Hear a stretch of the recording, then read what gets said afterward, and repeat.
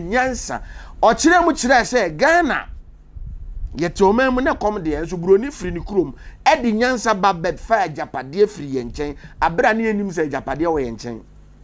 na enso na da ne yesu kom da ne yesu kom enso abrofo bai bia bi wo ha na obi ti ho eye etoto bode etoto banchi eye ye ne ma na enso obi ba ho betu galam se aye tam de ko adenti aya nyusu ebinum anyusu omunyansa na nyansa fiti ase so de ene de nyamesuro enti asofo bebre na omoto omo kasa yo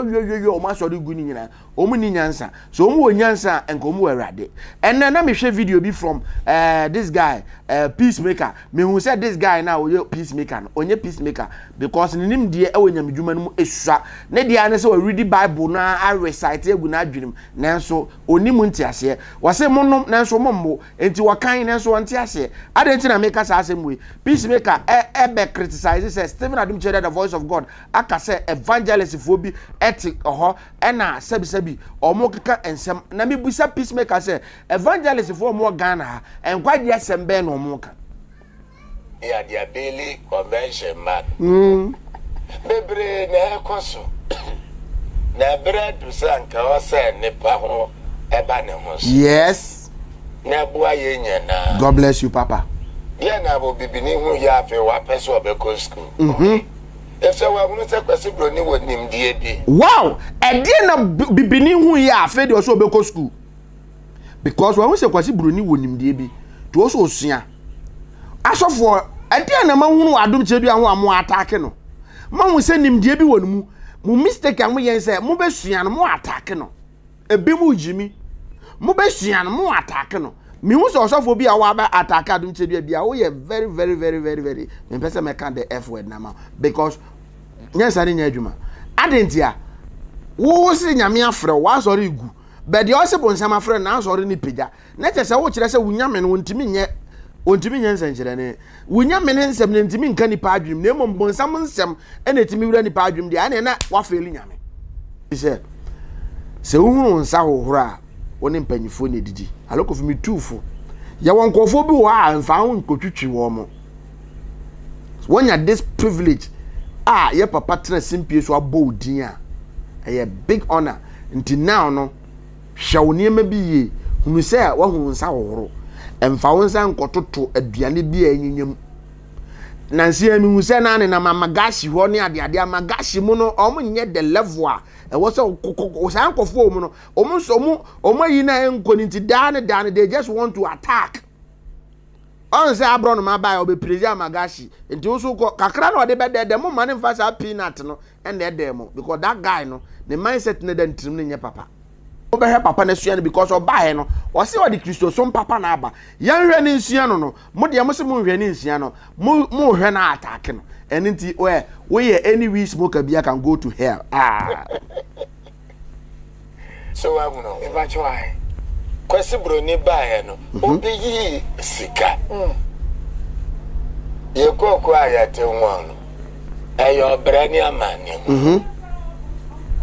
kwesi broni nya kokko afu yes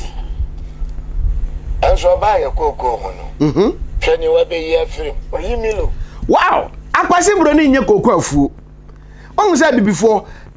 Christianity asofo no binum evangelist fo no bi de nsem hunu ba hihye ya adwum hihye wadam de wosoro enti ya mobra yete aso dem de tem here baba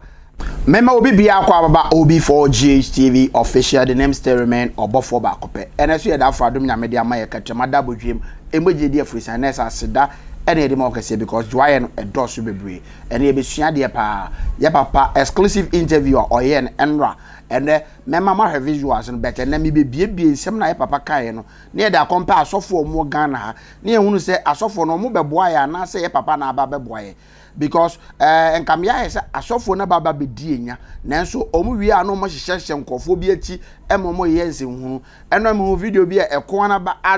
ade aba beto on the social media why caption say Adom Kyei Duah AKC church members Ekuanaba onim nyansa ejimifo because kabinim say go to kwan enti ka akwa ko sua nyansa wako Israel engenim say ode nyansa sam wo bebre ka be sua be nanso ko wa nkofa nyansa ne bi wo baba betena Ghana asa ade ujimi ni free Ghana akọ esa ade aba ade nti na okasa de ti ameka sa asem eni video don't lie videos no Ekuanaba play the video ehu say wankisi omunemu ohu frema nanso otimi take this privilege na oye san nkwasias3m we na me catch Philadelphia members bia na adefo ne atitru a mo nsem wo bia na mu odu say mo support na ya papa ne dwumadie na oye no ohia ensa because say am me yani anya de na these people no nyina agenda play no mo bo no Ekuanaba asofo na hye na chi na oye san nkwasias. I'm telling you plain blank with no excuse. You Mr. say any man be about attack Ekuanaba be about attack Adom Kyei Duah be a platform ben so no ko Ekuanaba channel no so no ko. The reason is ohona Ekuanaba man the privilege say on super Adom Kyei Duah no nka de ope siama Daniel siama started say or attack ye papa 7 Adom Kyei Duah channel ben no ko Ekuanaba so anti Beki abena Beki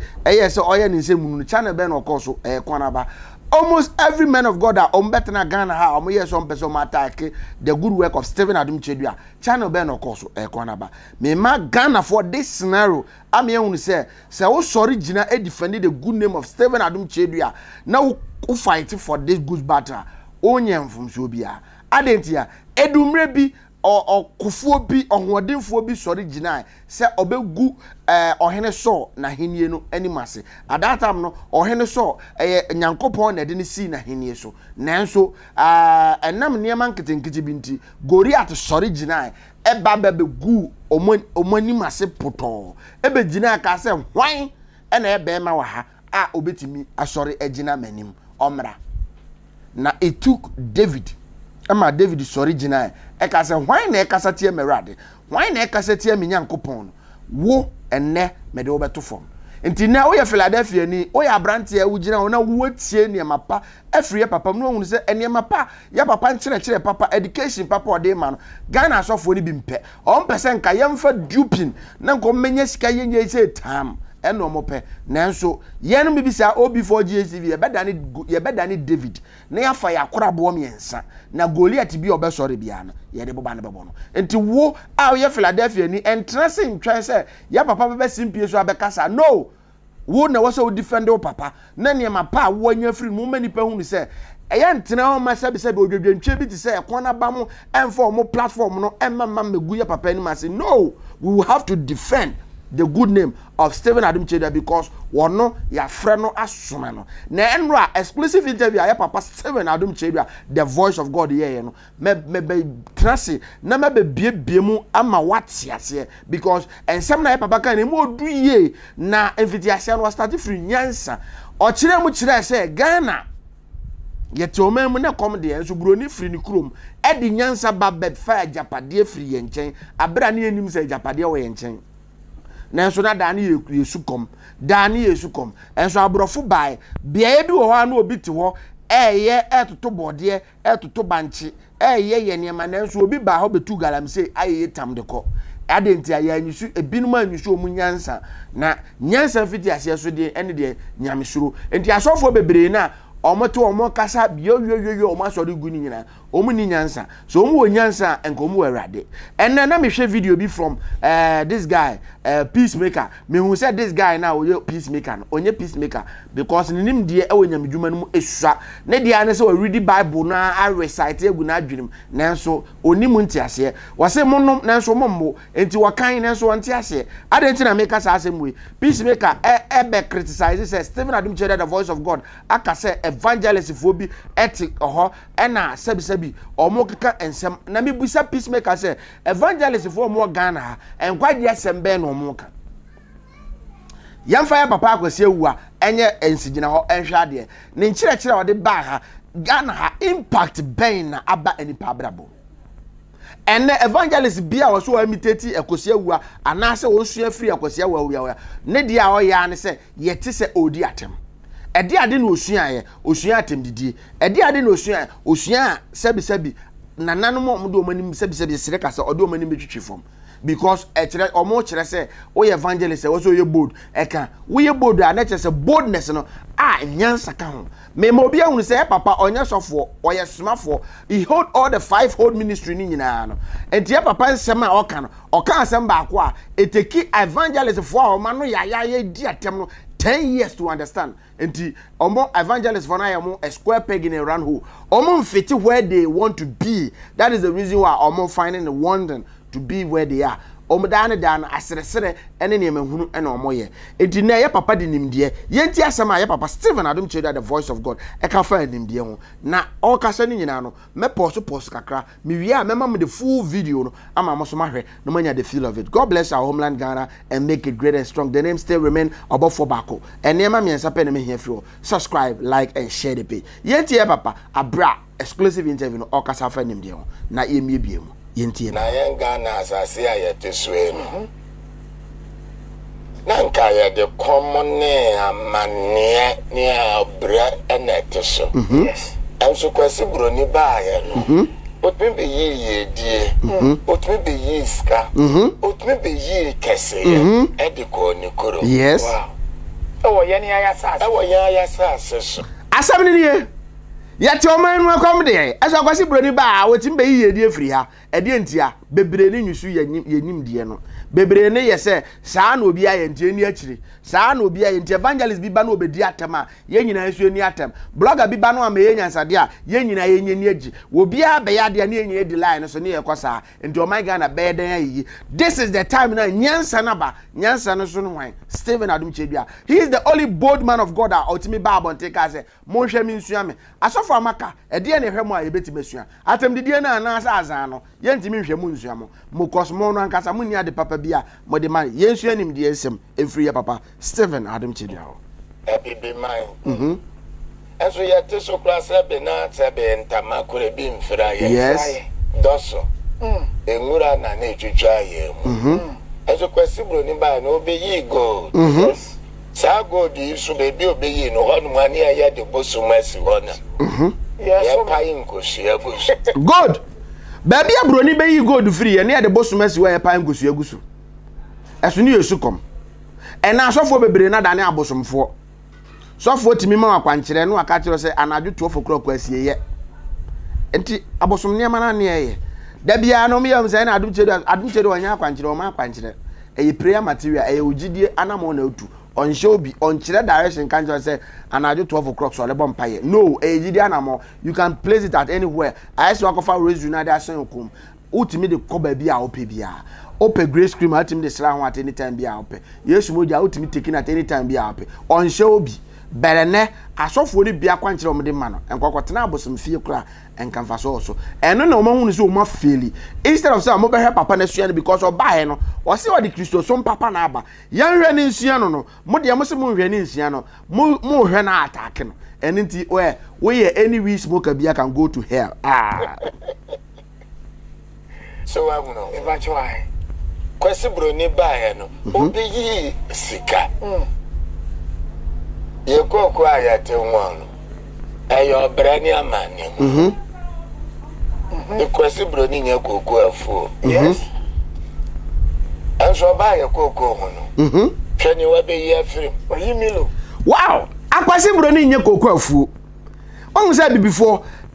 Christianity asofo no binim evangelist fo no bi de nsem hunu ba hihye ya adwum hihye wadam de wosoro enti ye mobra yete aso adam de tem here baba akwasi broni koko onye koko fu nanso milo ekọ he ba nyina na ho ne friba ye kra milo fri broni krom na eba eso milo no koko ne ye dua ne ha adenti ne yentimi mfi enim de entimi nye bi mfri ha nanso da ne ye kraba efisos ye dum ye nyansa no dan papa kase me de pa o se broni adwene no eye adwuma all the time se bibini adwene ka ye ka mono a roba hihye wo ye ntia no eda ho mono dwan hwinkano be akwasi broni de enka wa yusu amene because akwasi broni yusu na adwene ba bibini adadin se ade papa bia bakura wompe de obi ye na wa hunu so wa ye na enu anam so pese mkodi akiri ade pan ne hwan Stephen Adom Kyei Duah the voice of God yentie ni nyansa sem no chocolate wa ye yinku koko bata ana ni na wase adane no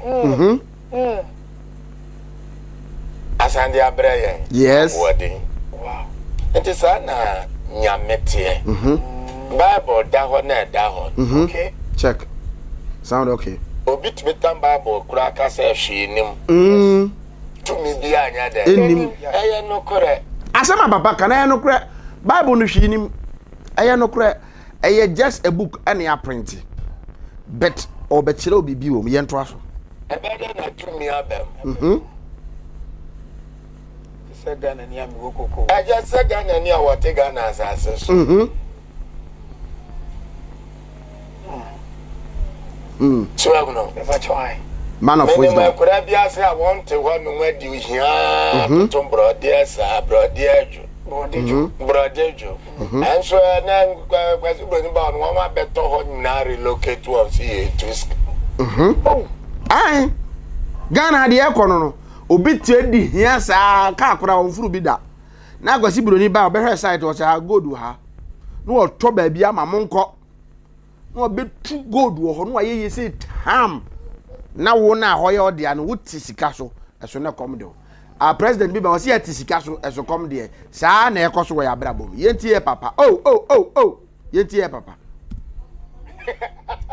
there be obi tiri board de said that's what I want to be 2 years Kenyan every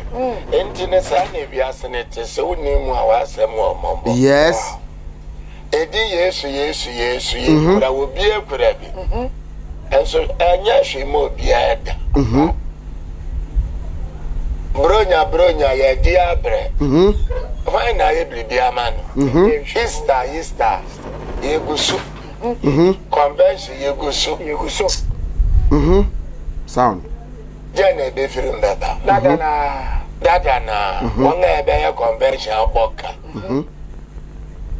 convention na insuo ni ehunu betu abu apa say ye niama ezoba bu o msa convention ezoba bu msa mo kan for there na for there na ezo jem tratatata for there na ezo jem tratatata nyankopo kura bu ofu because mo dia sori ni bu yekom enti mo ye convention day 1 for there na ezo jem tatatata day 2 for there na ezo jem tatata because ma mekanya nsase bia na nche mo be pay sika na agedi nyankopon kura wo soro wa na ne bu ofu enti convention no ezo ba bo mo sa yes ya dia beli convention man bebre na ekoso na bread sanka o se nipa ho eba ne ho yes na bua ye nyana God bless you papa ye na bo bibini hu ya afi wa pese obeko school ese wa hunu se kwesi bro ni wonim die bi wow e die na bibini hu ya afi de o so obeko school because wa hu se kwesi bro ni wonim die bi to o so osua asofo ade na mahunu Adom Kyei Duah ho amo attack no mahu se nimdie bi wonu mu mistake am yen se mo besua no mo attack no ebi mu jimi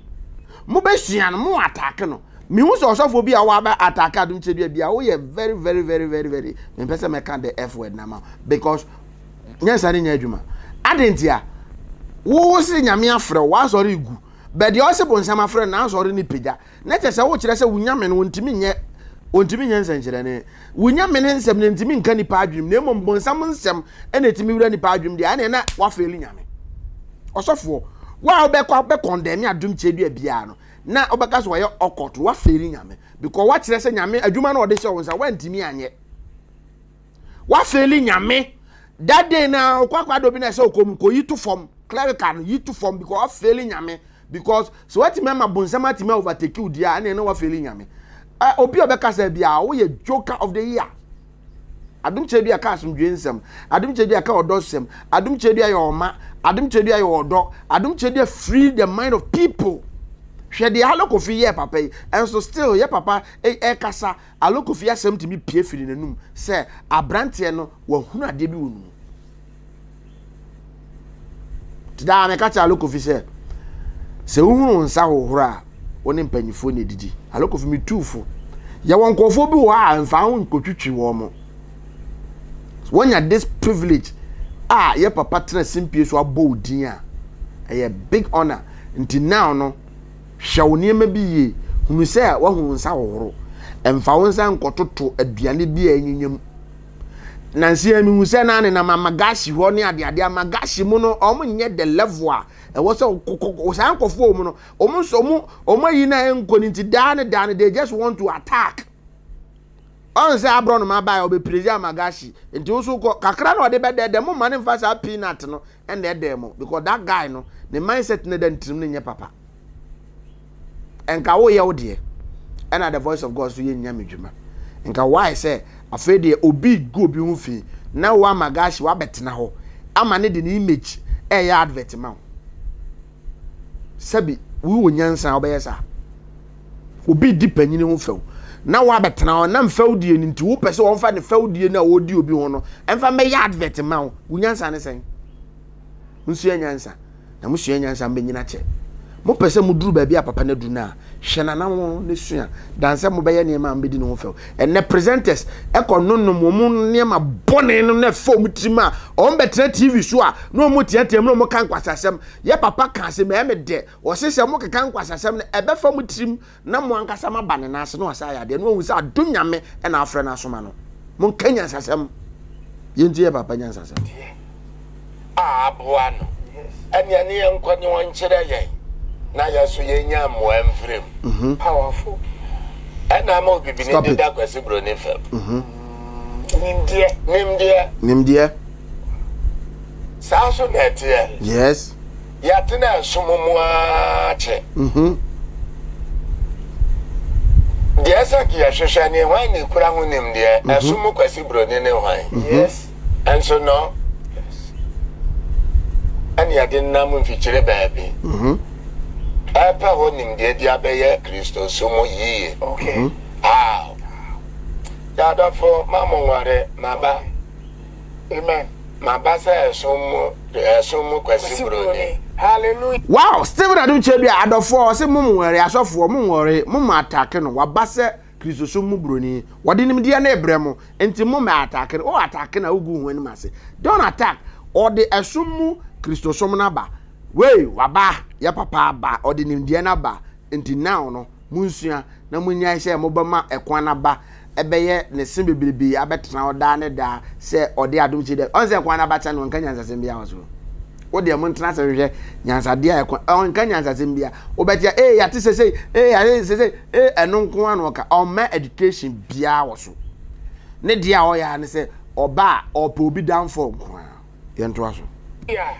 Me betre asumu bibifo nimdie. Powerful. Yo waso. Oti dia honhom ne katra safo. Amen. Hallelujah. Adom nenti. Amen. Amen. Amen. Papa, oda uma. Ene. Ana wasem bisa ne memuya. Ne ba twa kakaka. Na ye pese ewu se Palm Sunday.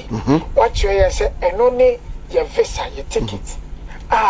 Say onyame ni pepia gidi ni bia sese woji na ma what you mean aye nyame adwuma amana adimu na se wa nya eho na wo say break and loose ya de ne ba ye betimi ehu ne ehya wa ma Palm Sunday e de sa sane ye ne ba Nyame nhyira. Amen. Palm Sunday anunte no asofo munti o Palm Sunday ye papa e chirichi munti abedua no okone mrenkanso sa mrenkanso so no wa de ejina ho ma. Okay. Aye nkwini modie. Okay. Aye afirimu ana fa hodie. Yes. Mrenkanso enteno enkanchira yese na die na ewo ho ni ya wo he ansa nene ya de mrenkanso aya ahyenso ya pie enti mrenkanso ni nkyerese yen before bi atwam Wow. mrenkanso ni nkanchira yese ya fufuro mu ani yesi. wow Dada na twam. Na ya fufuro mu ni yesi. Yes mu no. Ano ne mrenkanso. Na hwe mrenkanso no akwan. Kwa kura biase. Yes. Ofrom ne neba. Monsane no. Sane. Obi ebisa mo a. Yes. onse ne say ne ho hia ma ne ho hia ma brad yes from the buy and I'm ranking so dear yes Wow. Enti anu nkyere ya say bribia koso Okay.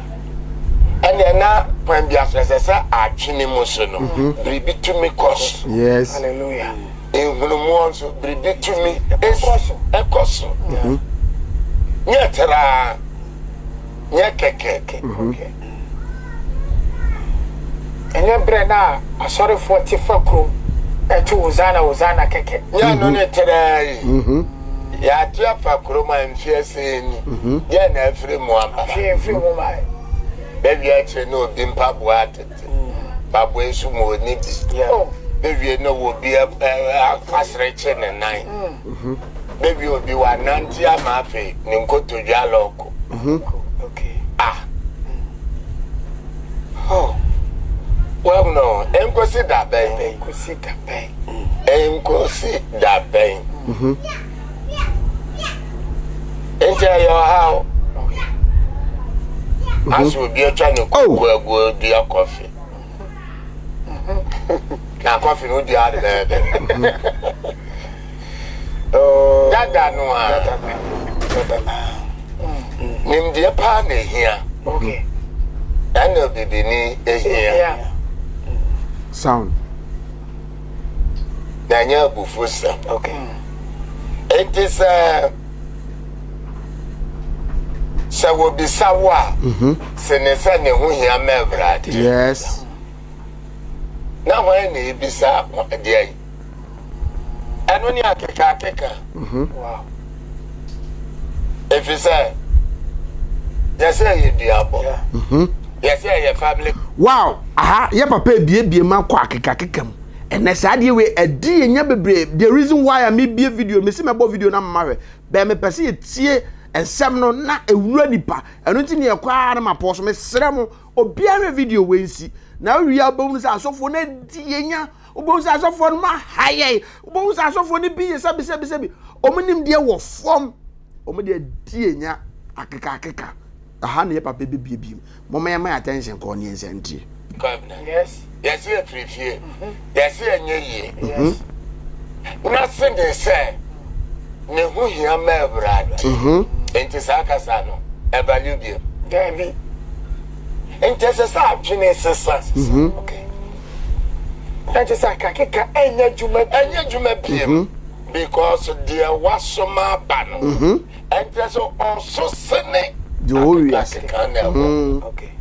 na dia tie mu so sene dia wo wiase wow de asoma ba no ye papa na asoma na mana ba no osese na keka no ene wo kosofo ho na obi afu ahia o ya boni dua o yesi o ayesi ena gisi ewura sunsun kwa ya de gisi yesi o metima boa o me mpesika nyanya yika obi a ne ho meti na o wuo no still suffer pe 400 million 300 million e wo no obi timi ka ya se ma me nje mi last me je amanako oba disika na die wie nyina na owie a nipa no wagya no kwa no awu no okọ na sesa nipa na akọ no wo sofo faka aka ho eno ti na mu wo nya fe no asofo bebere mu wo nya fe ubenwa no wanya stroke ubenwa na yare basa bi na abọ na because ekwan a wo fa so a wo di pesika no wamfa kwa pa so ebi mutimi hihya agenda pa no wo hye nkom ekeka nkofo busua tiri bom all in the name say opedi obedi na yiri bedi nti no wa heda aka da bia no bekwa ahohiem sika no benya ntimi mfa ye ade pepe bia wo de beka aka ho menu a wo hwe me se saade ne bi koso wo abra bom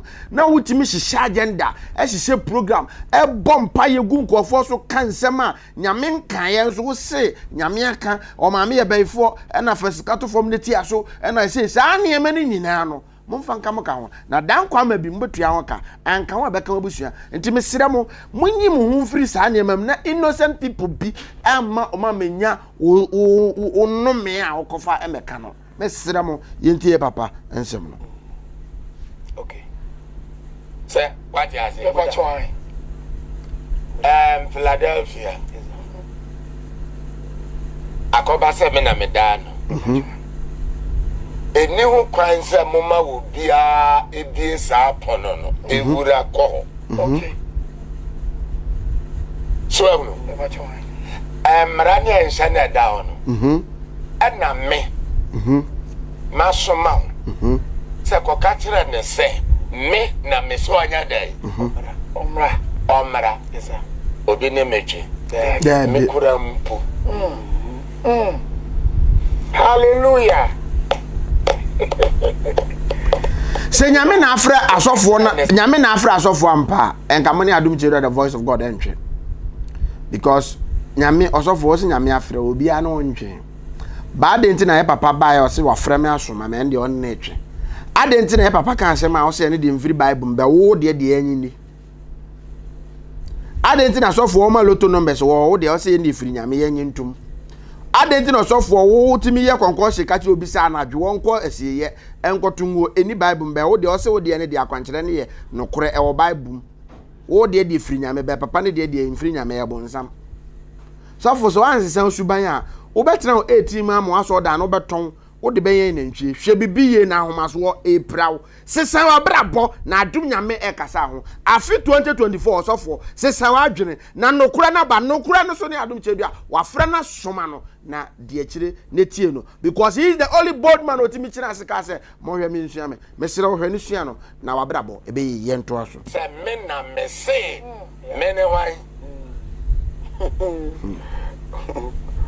eje wa me soma no unim ne pako a me so me yes and ya okwa en se bi da ho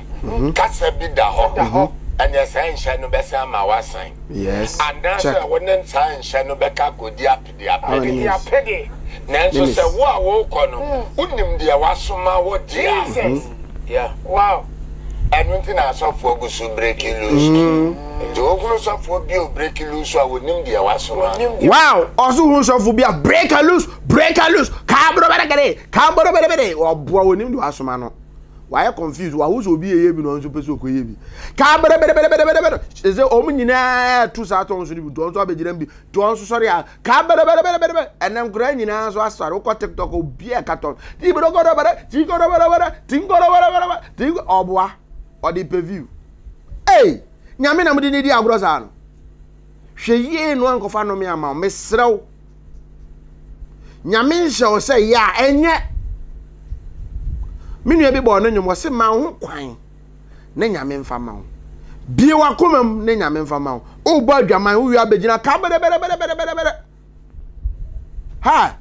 agro na odi ni sa no ma ho kwan bie wa komam ye ho ye na Adom nyame enfa ne senkyere ne mere wa brabo enzo na peacemaker mu hunu senkyere ne efiri ye papa mo ba o mo se eno ye maye ne nyi bible se ye maye ne nyi se na nka Kristo ba ye no enya anko ye senkyere ne Christ ba ye no peacemaker onya anko ye senkyere ne wo ka Adom ne bi wo so anka ape wa kan bible akan